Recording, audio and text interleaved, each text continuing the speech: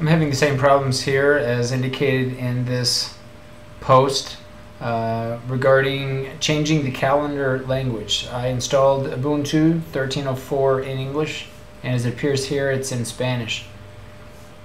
So if I go to System Settings,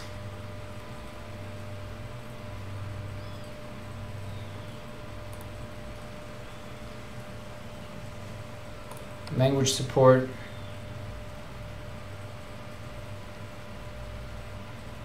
Regional Settings, I've indicated English here, apply system-wide,